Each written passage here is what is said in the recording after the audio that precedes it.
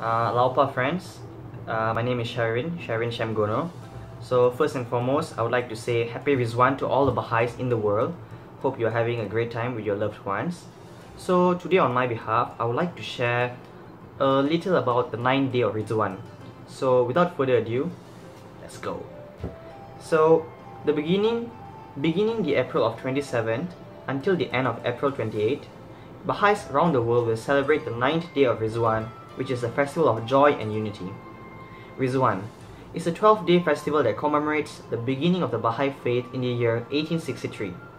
3 of the 12 days of Ridvan have special meaning in them: the 1st, the 9th, and the 12th day, which happens to be the last day of the King of Festival, which falls respectively on April 19th, April 27th, and May 1st of 2020. The 9th day of Ridvan honors a historic event in the Baha'i faith.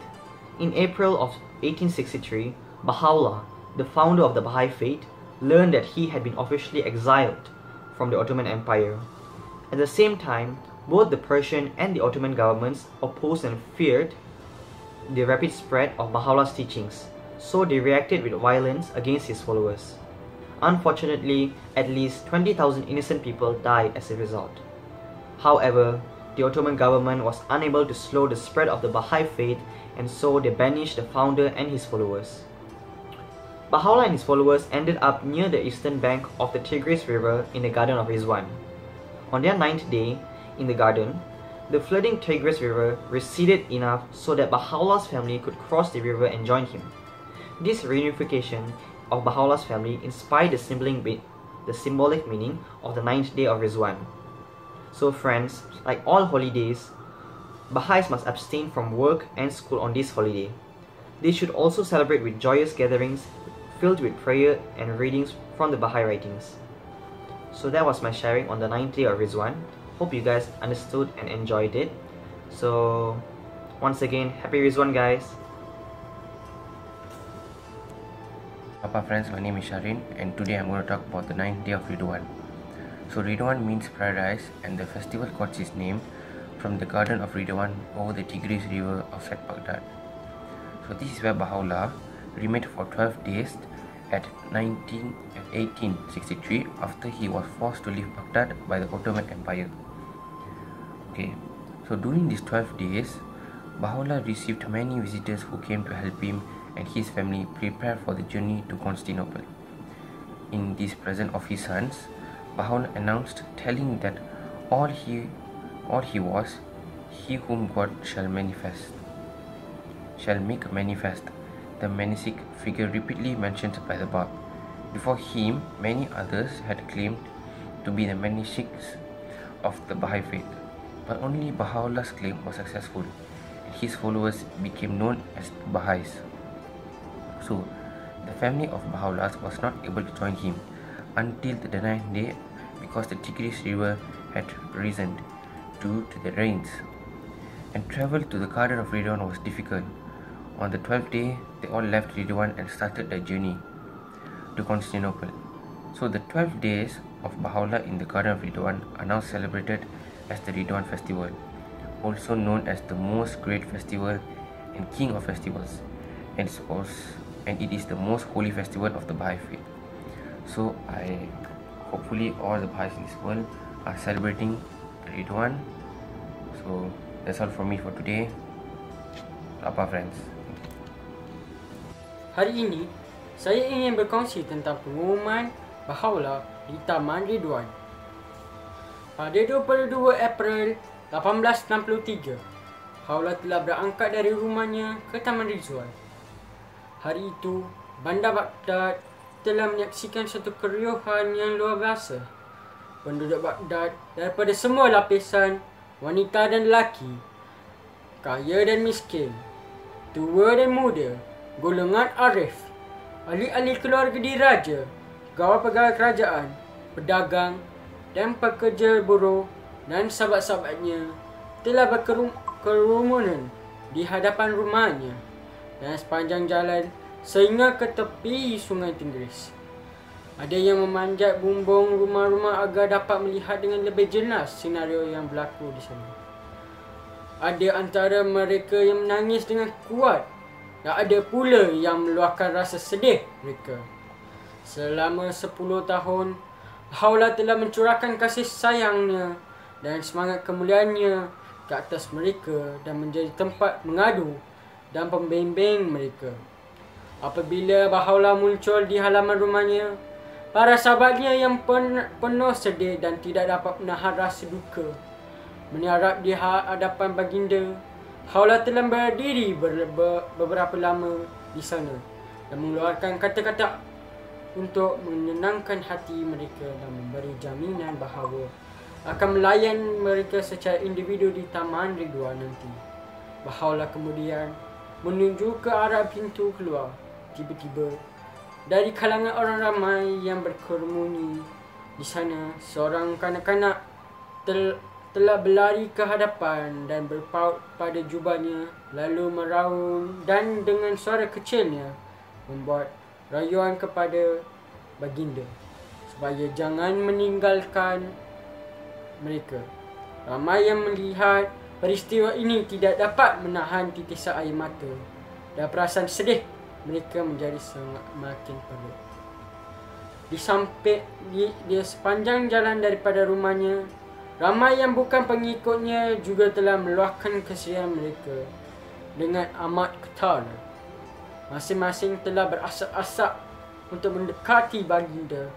Ada yang menyarat di hadapannya untuk mendapat berkatnya. Ada yang ingin mendengar kata-katanya.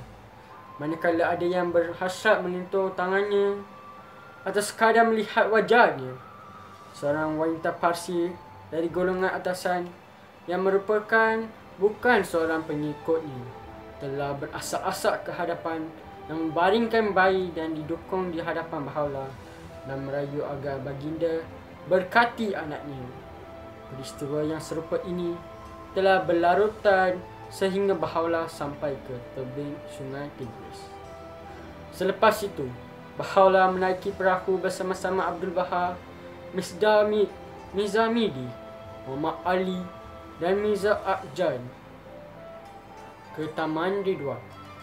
Mereka sampai di sana pada waktu tengah hari dan sebaik saja Baha'u'llah masuk ke dalam taman itu, seruan solat kedengaran seolah-olah meraihkan kedatangannya. Pada hari pertama di Taman Ridwan, Baha'u'llah secara terbuka mengumumkan kepada para sahabatnya yang berkumpul di sana mengenai kedudukan sebenarnya dan misinya, iaitu baginda. Ia adalah dia yang akan dijelmakan Tuhan seperti mana dijanjikan oleh Sang Suci Bab. Selain itu, Baha'u'llah juga telah mengumumkan bahawa kedatangan baginda telah diramalkan dalam semua kitab suci zaman lampau. Pengumuman Baha'u'llah disambut dengan gembira oleh penganut-penganut bab yang hadir. Kesedihan mereka bertukar menjadi keriangan. Sebenarnya, ada antara para sahabat Baha'u'llah yang telah pun menjangka akan pengumuman ini kerana mereka telah melihat petanda-petanda ke arah itu dalam ucapan-ucapan Baha'u'llah semenjak beberapa bulan sebelum ini, dan juga kerana mereka telah perhatikan suatu perubahan ketara dan tingkah laku Baha'u'llah. Pada hari baginda meninggalkan rumahnya di Baghdad, baginda mula memakai jenis tas yang tinggi yang berbeza daripada tas yang biasa dipakai. Para sahabatnya dilimpahi keriangan dengan pengumuman Baha'u'llah, walaupun pada hakikatnya baginda akan meninggalkan mereka ke suatu tempat yang jauh. Selama 12 hari, mereka telah meraihkan bersama-sama Baha'u'llah di Taman Ridwan. Dalam satu law yang diwahyukan olehnya, Baha'u'llah merujuk hari pertama di Taman Ridwan apabila baginda telah mengumumkan misinya sebagai hari yang paling bahagia dan telah menyuruh pengikut-pengikutnya yang memperingati hari itu dengan riang gembira. Kini, tempoh 12 hari dari April 21 hingga 2 Mei disambut penuh gembira oleh komuniti Bahai di serata dunia sebagai perayaan Ridvan. Lawapa. Hello friends, wishing you a joyous Ridvan to the Baha'is of the community and around the world. Today I'm gonna share you a story about a never-ending stack of Lego bricks. So I'm gonna talk about the analogy between the stacks of Lego bricks and the progressive revelation. So in this particular story, there's two characters, which is Kim and Wendy. So on a fine day, after accomplishing every duties of house chores, Wendy and Kim decided to have a meaningful conversation over a cup of tea. So basically, as we go deep into their conversations, we could see that Wendy is a new believer of the Baha'i faith, and she was having a misconceptions where she thought where Baha'is believed that Jesus wasn't the only one, that God sent others like him. So as Wendy was sharing an understanding on the Baha'i faith, Kim knew that there was something wrong about her understanding on a new faith, which we all know. So then Kim decided why not she find a different way of explaining to her in order for her to understand. So that is when she found a stack of bricks of Lego, colorful Legos on the side of the table.